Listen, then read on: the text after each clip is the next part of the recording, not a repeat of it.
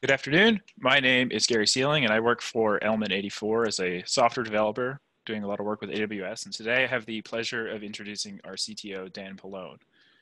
Element 84 has a long history of working with geospatial data on projects where our work tries to benefit the world. And geospatial data presents a lot of interesting technical challenges due to the data volume of the raw imagery sent from satellites. In this talk, Dan's going to talk about working with the AWS Snowball Edge to provide maps in disaster response scenarios. Many thanks to him and all the attendees for being flexible about our conference moving online. And just like the other talks, we'll be collecting questions through Slack, and I will moderate those and give those to Dan at the end. Thanks. Take it away. All right. Thank you, Gary. So I am Dan Pilone. And we're going to be talking about bridging between geospatial data and disaster response organizations, and in particular, kind of how the cloud fits into this. A couple quick disclaimers. I am assuming some familiarity or decent familiarity with AWS. I am happy to answer questions afterwards.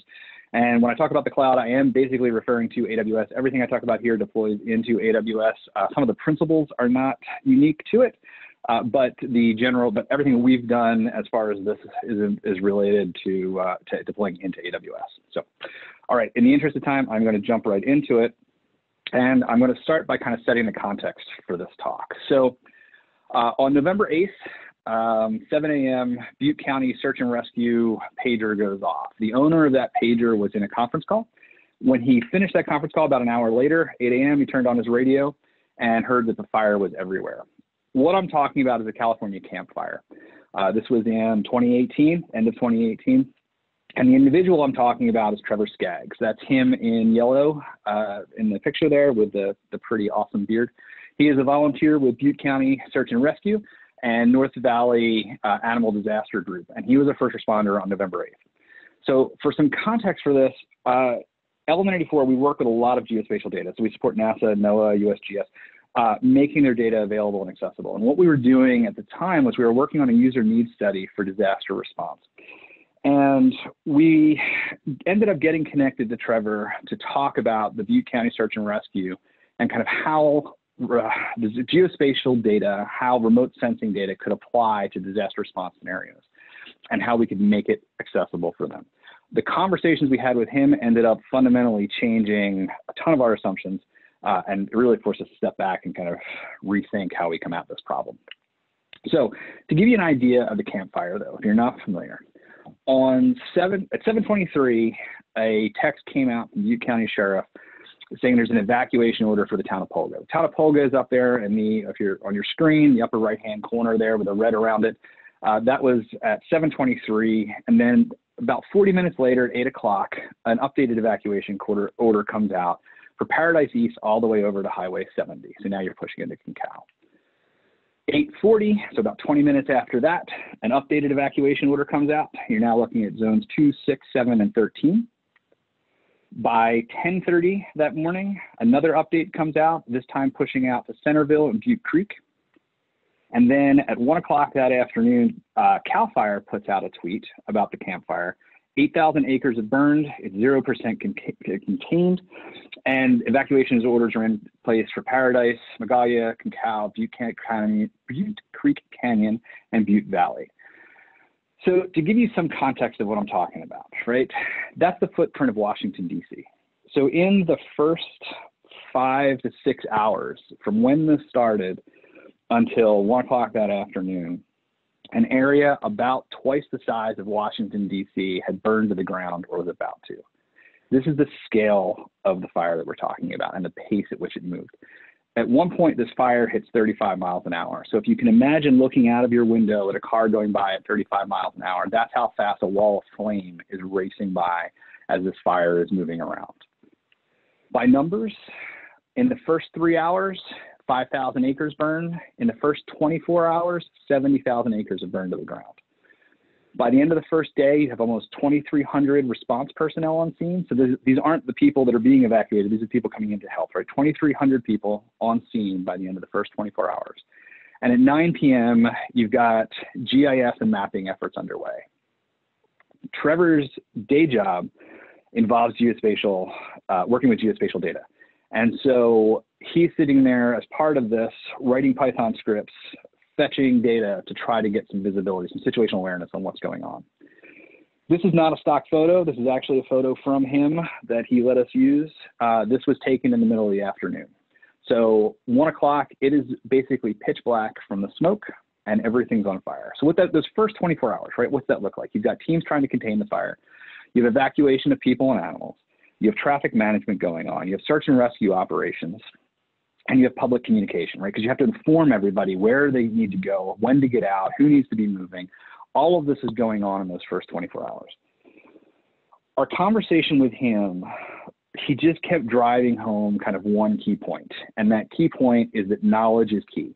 It's not about just getting data in front of people. It's not even about just getting information in front of people. You've got to get actionable knowledge into people's heads to let them be able to actually make decisions based on the data being made available.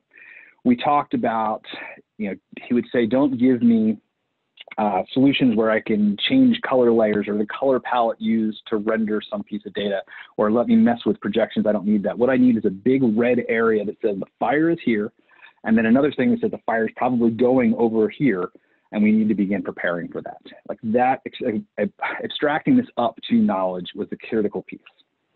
So if we look at what's happening for this individual to kind of give you a sense of what's going on, right? So you've got first responder, search and rescue duties. Those are happening. He's being deployed. He's going out to get this stuff. You're building an incident action plan. You're building a missing persons list for search and rescue coordination. You've got pet and animal rescue after that. Once that's done, you're now beginning to do pet and animal rescue. And this isn't necessarily dogs and cats, although he talked about at the end they had one fish left, but that they couldn't find the owner for, but everything else was taken care of. But you're talking about horses and cattle and goats, like not insignificant animals that are trying to be moved and relocated.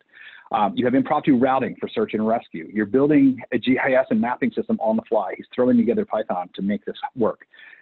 And in the meantime, he's trying to train and communicate this information to the people around him. And that's really the key piece here, is that when he's having these conversations, he's talking to people who in the back of their mind are thinking about whether or not everything they owned has just burned to the ground, and is their family safe? So this leads to the second point that he drilled with us, and this is the one that fundamentally just made us rethink everything, is you get 15 minutes.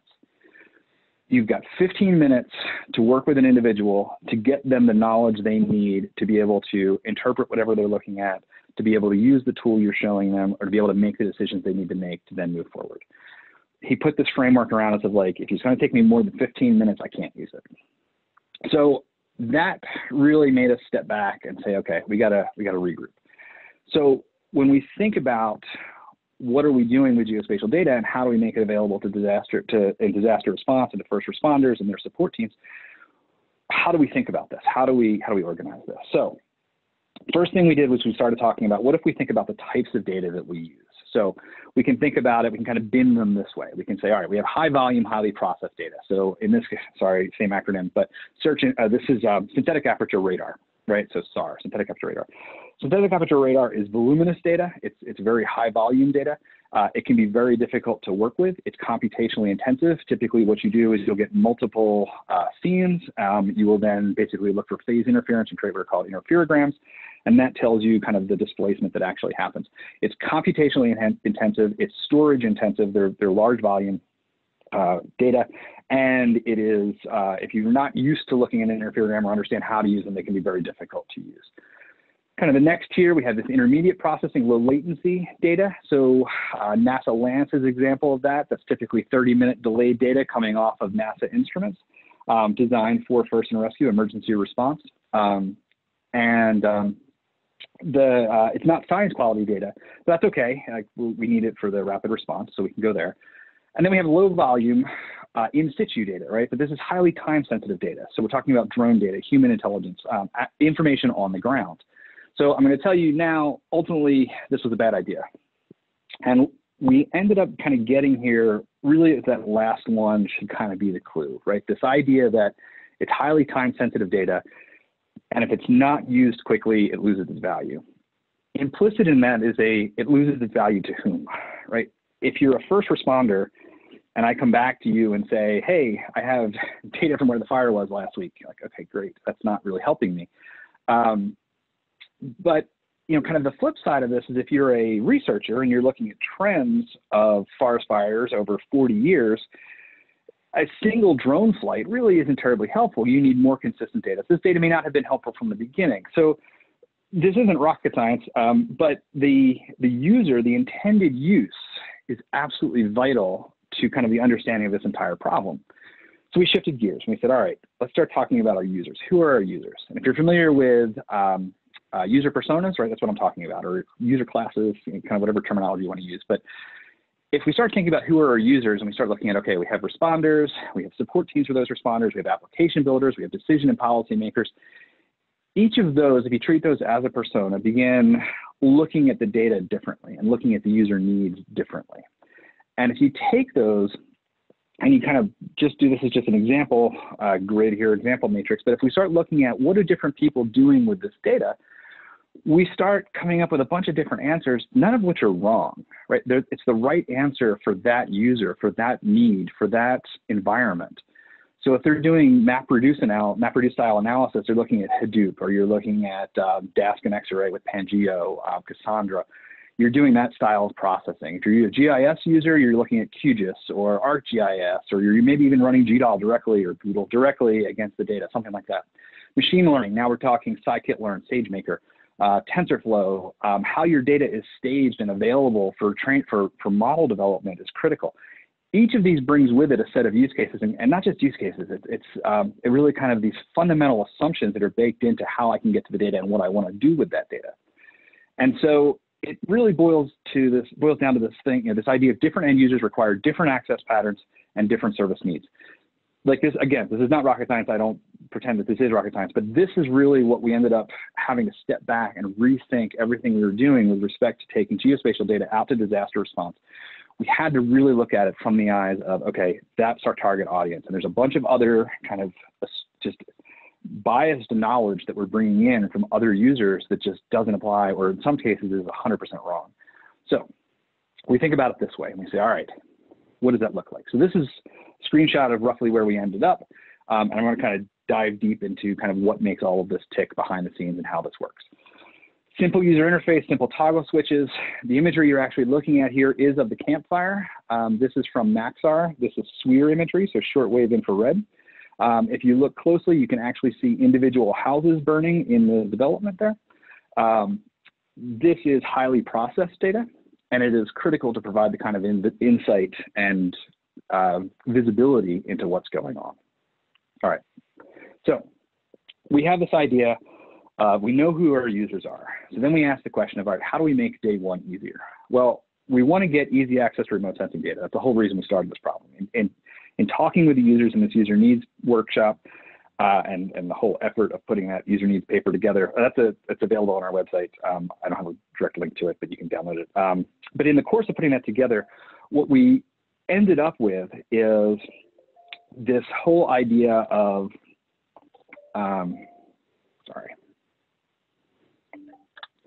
we end up with this whole idea of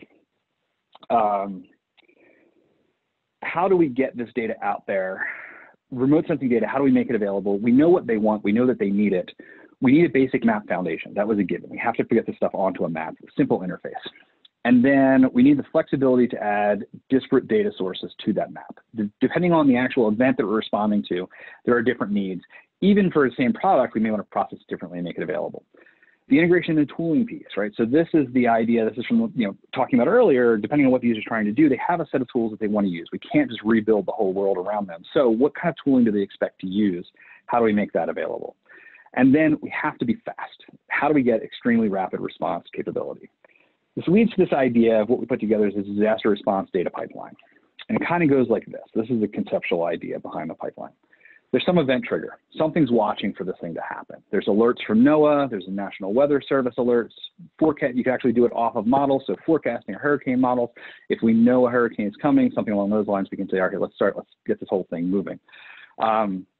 Real-time response triggers, earthquakes. So USGS has an earthquake feed that you can attach to and follow, whether RSS or Twitter.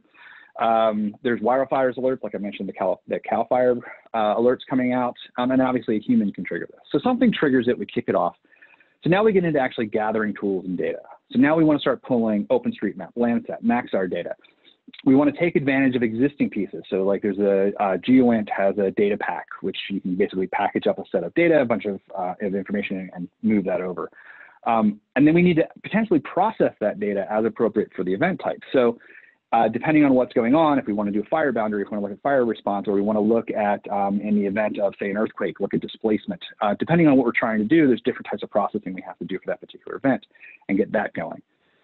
We want to set the actual tools up, right? So what do they want to use, right? We can provision the services and user interfaces. FilmDrop.dr is the one I showed you earlier. If you're using Map Server, QGIS, get all those pieces together. We need to create a deployment for that and get all that stuff ready to go. We have static content we can put together, and we can spin up these ephemeral services, right? So this is where now, okay, let's talk about how this thing actually works, right? Like, so no hand waving. Let's get under the covers of this. Here's a high-level diagram of what this looks like in AWS. Okay, this is the disaster pipeline from left to right on your screen. All right, everything here, almost everything, the vast majority of the whole processing pipeline is serverless. And what that means is that when this is not actively in use, it will spin down to almost zero cost. When everything's idle, it basically spins down, except for storage buckets and a couple other kind of housekeeping pieces that we need to keep going. But for the most part, this whole thing spins to nearly zero cost when we're not actively responding. So kind of starting from the left and working over, you have this monitoring for an alert, right? This is the event alert that I mentioned in the pipeline. So here, there's a whole bunch of adapters connecting to a bunch of different potential data sources. So Twitter, you can be watching RSS feeds. Obviously, a human can poke this, but ultimately what happens is something triggers this thing in a way that this Lambda function wakes up and kind of kicks off the rest of it. You could actually go so far as to consider something like sentiment analysis and pushing that out. We do not do that, but you could potentially consider leveraging something to that extreme.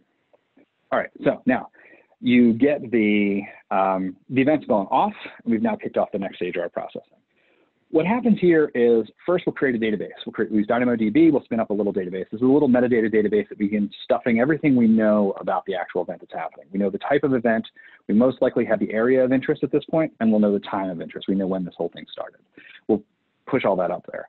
At the same time, this is where we start to go horizontal, and we go real horizontal real fast.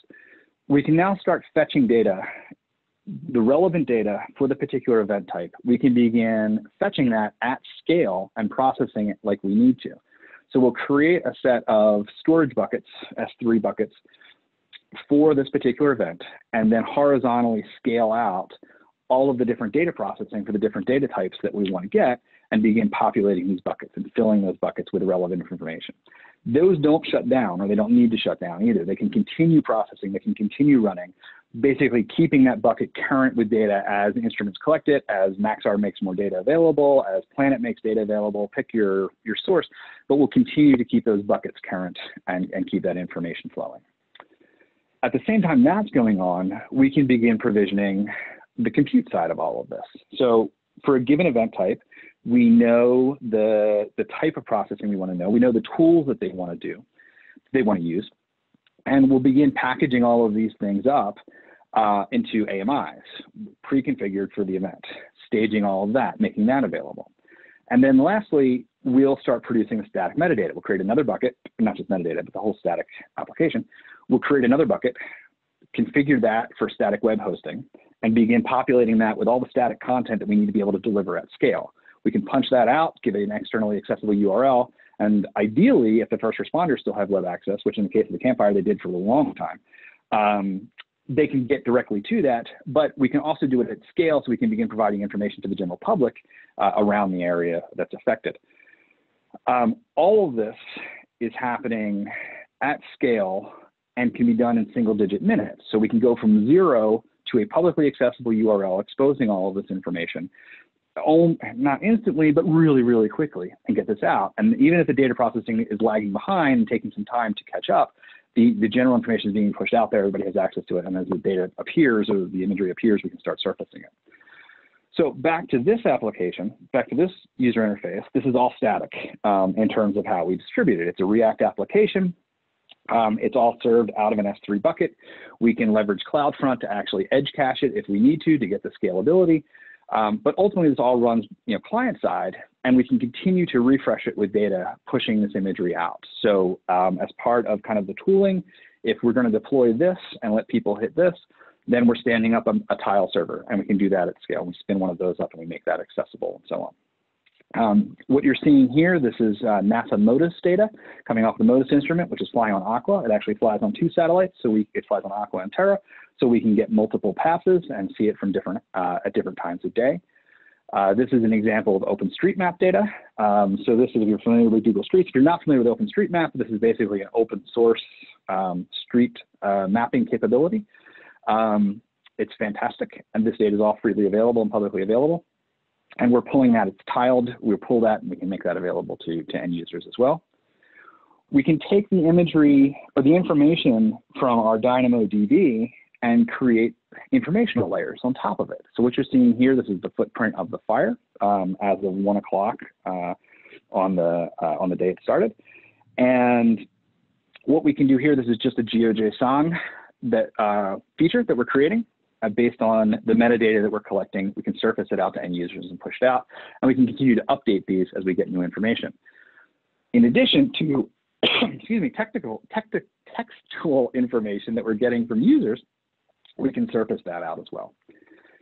This is commercial imagery. This is an example of imagery coming from Maxar. This is over Chico. What you're seeing, those are not clouds. It's actually smoke coming off of the fire, but this is overlaid on top of OpenStreetMap. But just an example of kind of just running through kind of just different types of data that can be surfaced.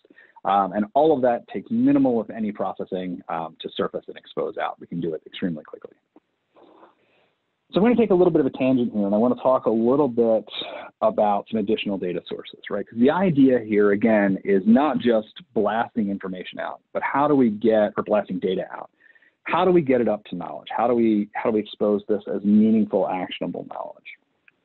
So one of the sources that I want to mention is Facebook Data for Good. So Facebook has access to over 2 billion Facebook users. And what they do is they will de-identify that data, and they will expose that data or surface that data in different ways, depending on the event, but in response to disasters. They'll make this data available for disaster use.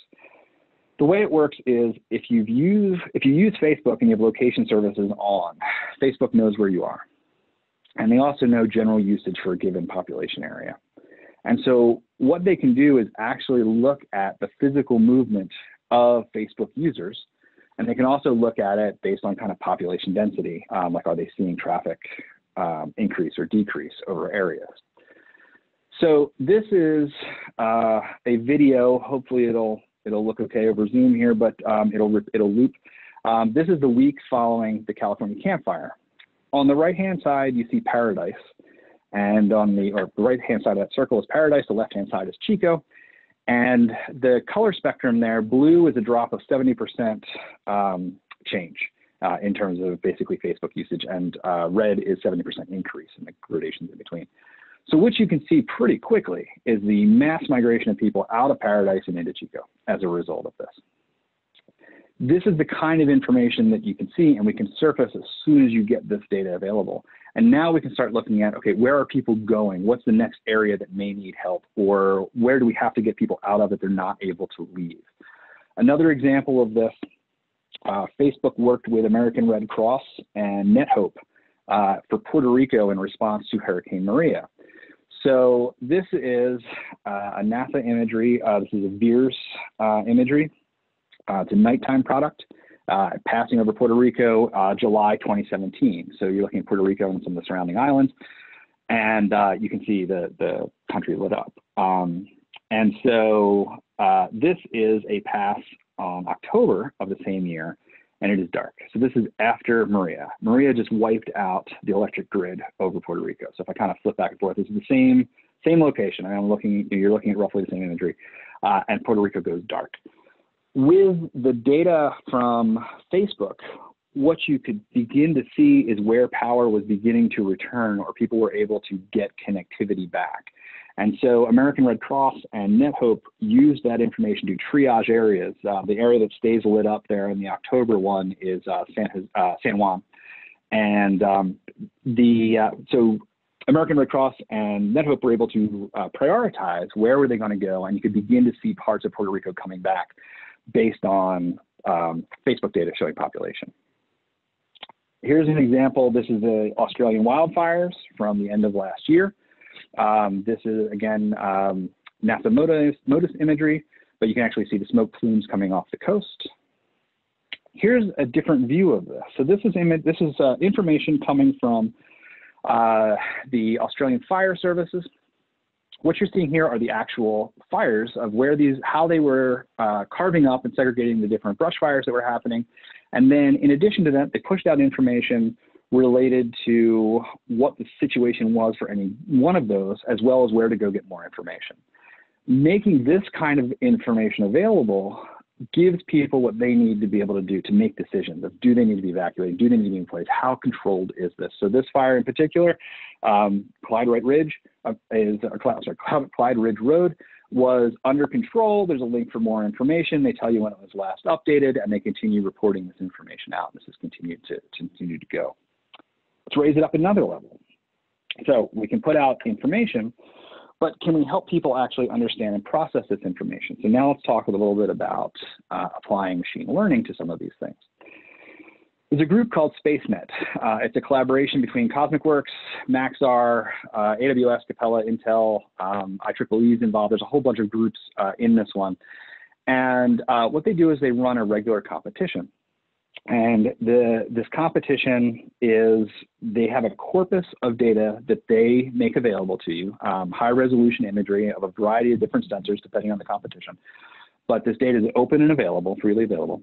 And they will have a problem that they'll set out and make that data available, make some tooling available to use that data, and then put out the prize for whoever has the best solution. The prize sometimes on the order of $30,000 to $50,000, depending on the problem. There have been things around ship tracking or ship identification.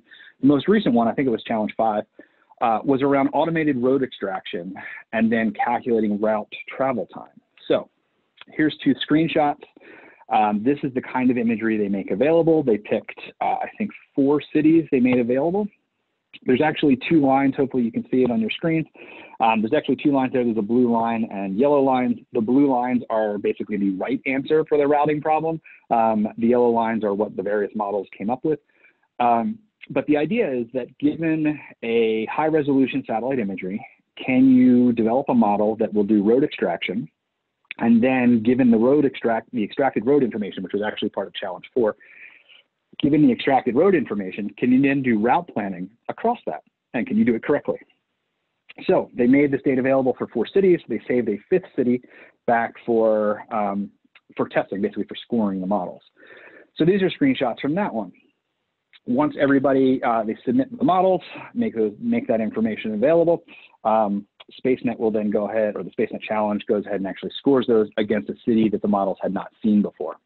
And then the right-hand image you can see is basically off-axis, which you can see the buildings are kind of tilted, which just makes for a whole other mess of problems in there. And they look to see how the various models behaved when you didn't have, when you had an off-axis imagery. So the application of this, though, is directly with disaster response. You've got a scenario where bridges are out, buildings have collapsed, roads are damaged, earthquakes have taken out something. Whatever those cases are, can we take advantage of the high volume of remote sensing imagery available, apply trained models to this, extract road information, and be able to do routing and efficient routing in situ, or be able to provide that information to get to evacuate or whatever or even just to get in to do the response. All right, we're just kind of getting warmed up, right? So we've got this going on, all of these capabilities. We talked about how can we make day 1 easier, right? So that's the rapid response pieces and everything else. So let's talk about how do we make week 1 easier. We have a simple interface that can be learned in less than 15 minutes. We can answer that problem. We know we're good there. We can maintain current data for all the layers in the map. We can use the scalability of the cloud. We can use the elasticity of the cloud to process at scale, to process quickly, to spin this up, to make it accessible to the world if need be. So those pieces, okay, now what, right? It starts to beg the question, can we support offline capabilities in sync? And can we integrate in situ geospatial data. And by that, I mean like on the ground geospatial data. And here's where normally kind of the inclination is to step outside of the cloud kind of a thing. And this was where we really wanted to kind of keep pushing on this. And I have to introduce this idea of the AWS Snowball Edge. If you're not familiar with this, so AWS introduced this in 2016 at reInvent. Prior to that, there was this idea of an AWS Snowball. It's this gray box. It's treated like freight, like literally it ships just like you see it on the screen there. That's actually a Kindle on the top, which has its shipping label information in it. And in a really creepy way, it can actually update that in flight, in transit, which is wild. But these boxes had typically or traditionally been used, they're packed with hard drives, and they had traditionally been used to move data to or from a data center. So if you've got a whole bunch of data and you want to get it up to AWS, you order some snowballs, pump a bunch of data in them, and take it up. And likewise, you can exfil data if you wanted to from the cloud back in the on-prem data centers. In 2016, they introduced this idea of a Snowball Edge. And what was different with the Snowball Edge was these now started to include compute capabilities. So it wasn't just storage, but now you had compute. You have high bandwidth networking. They're ruggedizable, they're clusterable, or they're ruggedized, they're clusterable, they can handle dirty power. There's a whole bunch of great reasons to like these things. And now they include compute capabilities. And the real secret to this, or the clincher to this, is compute and storage are actually exposed just like any other AWS service. And so what that means is if you're using S3, if you're using EC2, that's exactly what it looks like on the box. It just shows up as another region. It just looks to you like another region that you can deploy into and take advantage of. So what that means is that we can take solutions that we have been building for the cloud, and we can actually package them up and effectively put them on a cloud in the box and ship it out into the environment. So if I go back to our data pipeline, we have our automated tooling piece, is where I had stopped before, where we spin up these ephemeral services, and we poke them poke a URL out to let people get to this. Well, now we can take that and we can actually provision and deploy a Snowball Edge. We know the time of interest, we know the area of interest, we know the data sources, we know the stacks, the processing and tooling stacks that they're interested in. We can package all of this up, put this onto a Snowball Edge, and deploy it out into the field. Once that's in the field, well, now what we have is this idea of an in-situ data loop. Now the teams have data, they can do a local Wi-Fi network, they have storage capabilities, they have computing capabilities. We can now do local data collection on the field and incorporate that into the information we can make available. It's still available through the tooling of their choice for the most part. If we can deploy it on there, we can surface it through the tooling of their choice. But that information is available. And in a typical disaster response scenario, somebody goes in, so like say Verizon will go in, or Army Corps or somebody will go in and deploy some kind of high bandwidth backhaul capability. It may not be there day one, but it will get there quickly. Groups like ITDRC, the IT Response Council, is fantastic. They will deploy into these scenarios, build out infrastructure, and make that available to first responders as quickly as they can safely. So now if we have backhaul, high bandwidth backhaul to the cloud, we can exploit the whole horizontal scalability of the cloud and push all that data back and forth to the Snowball just over our area and time of interest. And so, dealing with kind of the potentially less bandwidth that we would have, obviously, outside of that response area. So we now have kind of the same set of applications, buckets created on the Snowball, and static websites being delivered and deployed just like we would anything else, along with additional processing and backhaul back and forth to the cloud.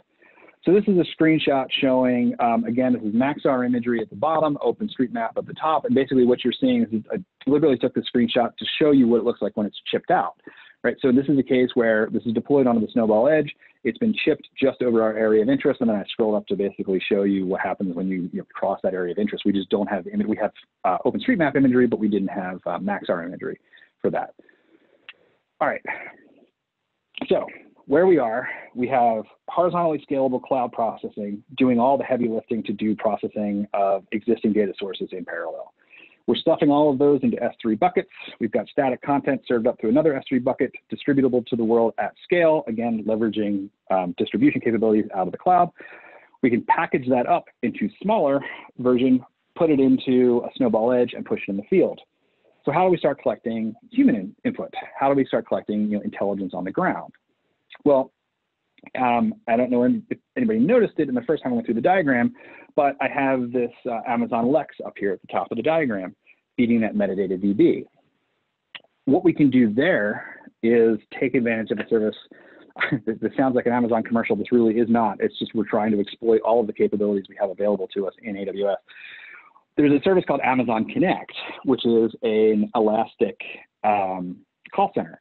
And so what we can do is we can actually create a virtual call center, make that available, which gives us access to Lex and texting to and from this call center. You can also have actual humans answering at the other end. But Lex is the same process or same technology stack that's behind Alexa.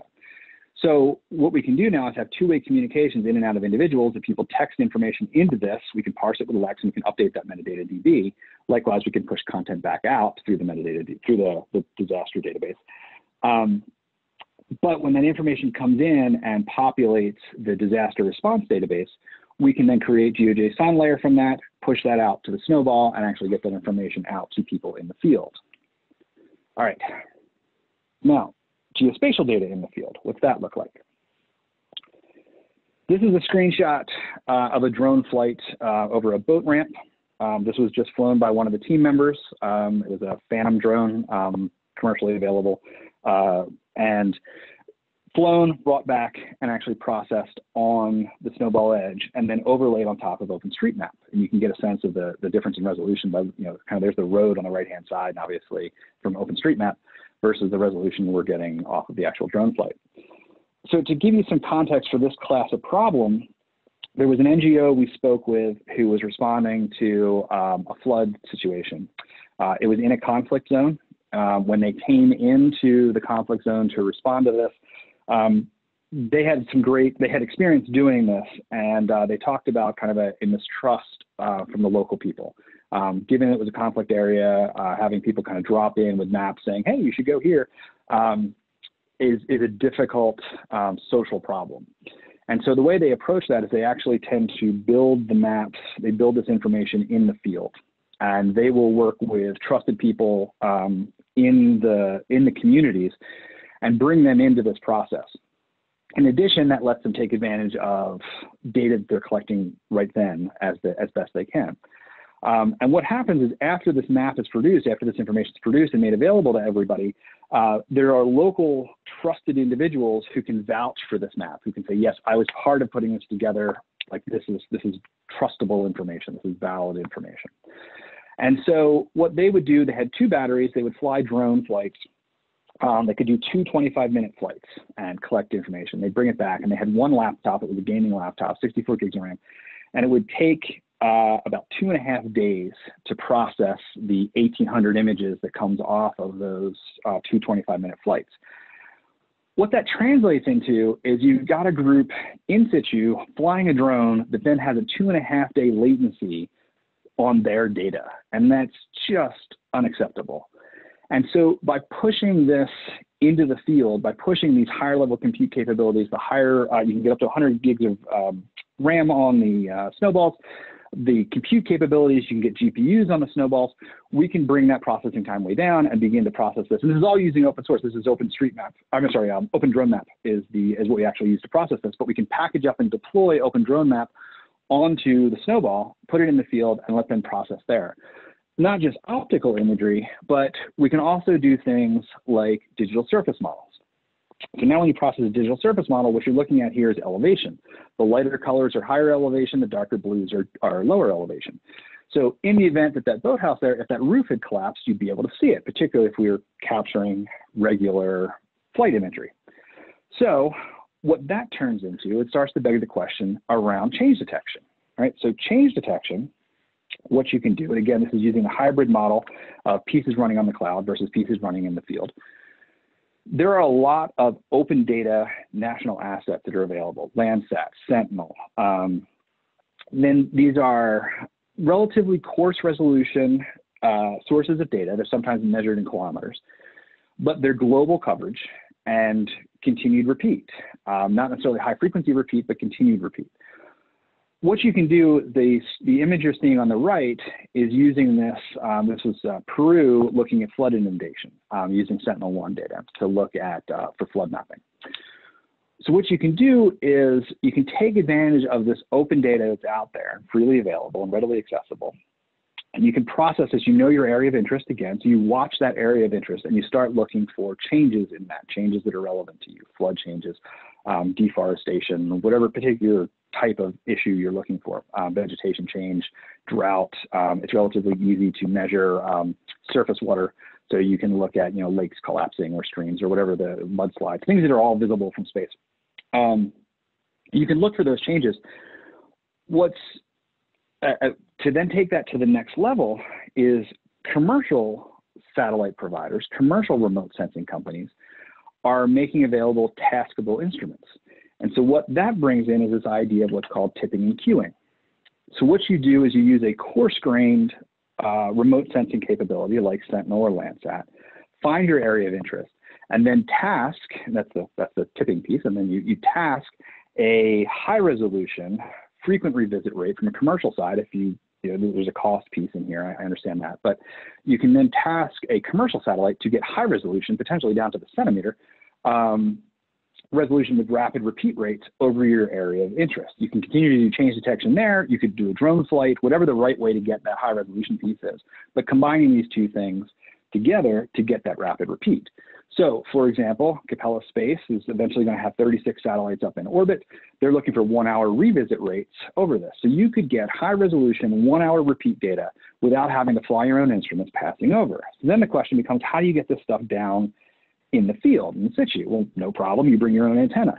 So none of what I'm talking about is like science fiction. This is not in the realm of like, hey, someday it would be cool. This is all doable right now. This is Tango. Tango is a Maxar product. The Hader is humanitarian disaster response. This is a field deployable antenna you can bring down. I personally have never set one of these up, but they claim it only takes an hour. But you can stand this up. And now if you can get an overpass of the satellite, you can actually downlink into your snowball edge in the field. Because we can deploy the same stacks that we're doing in the cloud, you could then do the processing right there. All right. So we now have the back-end pieces, we have the front-end pieces, we have the cloud-provided data sources, which are continuing to churn over a 5G link to get it in situ. We have human data, we have drone flights, we potentially have downlink data. The question then becomes, how do you triage this, right? Let's pull this back to that knowledge question that I talked about in the beginning.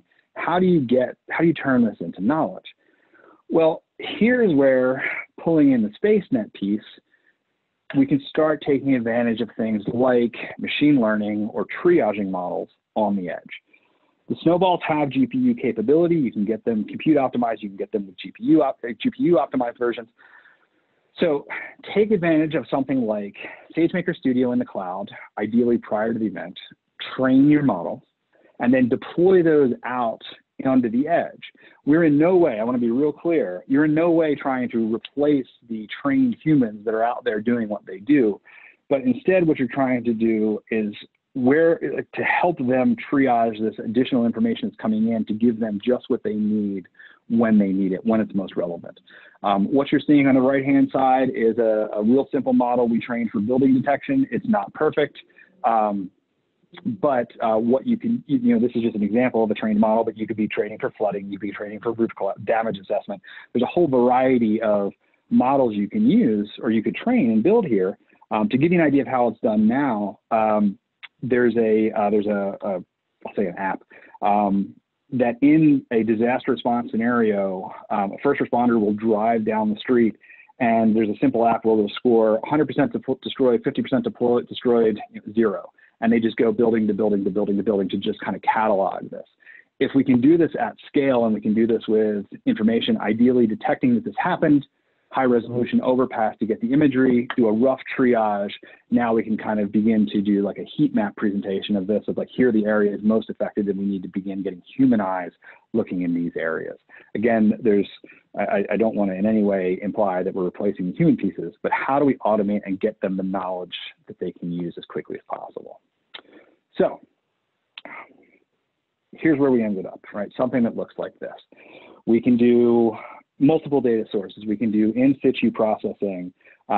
We can do this all using serverless to almost zero cost, and then scale out to a scale that would be just unaffordable to maintain sitting idle in the corner when only needed for use.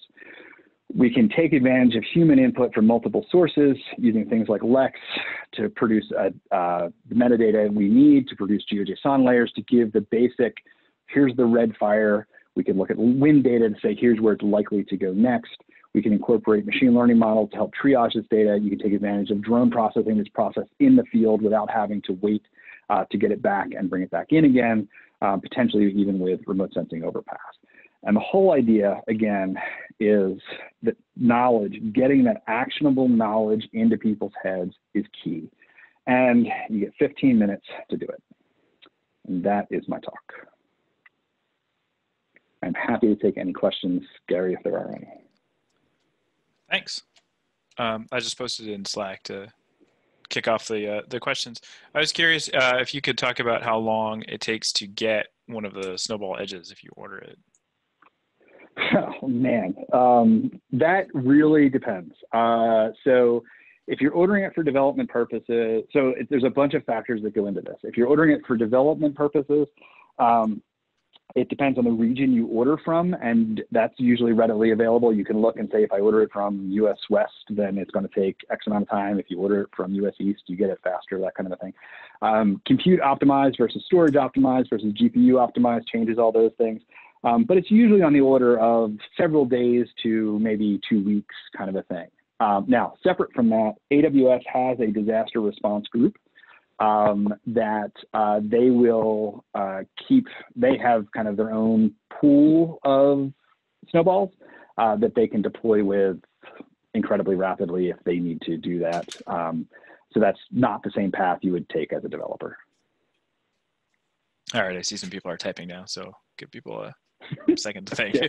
There's lots of applause emojis too, so it's all right, thanks. It's a little weird just talking to myself for 45 minutes. Yeah, maybe I should everybody hanging in there. I should clap for you for every time somebody posts one of these. It's all right.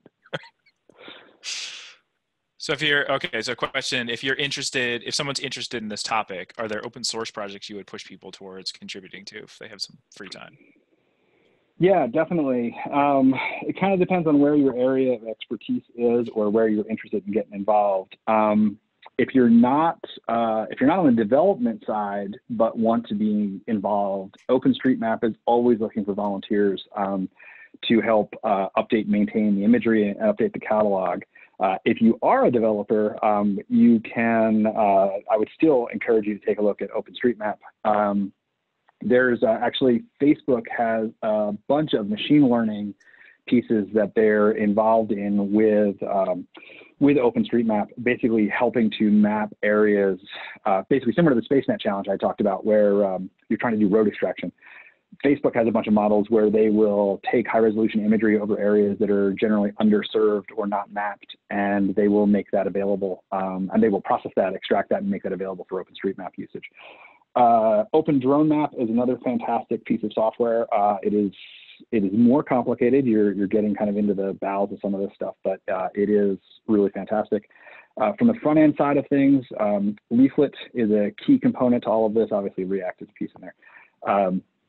We have a piece that we're going to be open sourcing called Fog, which is basically leveraging some of the visualization pieces into React and kind of configuring some of those pieces together. We'll make that available. It really depends on the part. A lot of the data I showed, actually, I think all of the data I showed, except for the sphere imagery, all of the imagery I showed except for the sphere image is open and publicly available. And so hitting that, there's plenty of tooling around that that can always use help. Pangeo is a fantastic project as well for image processing analysis, or really kind of any scientific processing, but particularly remote sensing. It's always looking for people to be involved. All right, I don't see, doesn't look like there's more questions coming in. So thanks for taking the time to speak. That was really interesting. My pleasure. Thanks, everybody.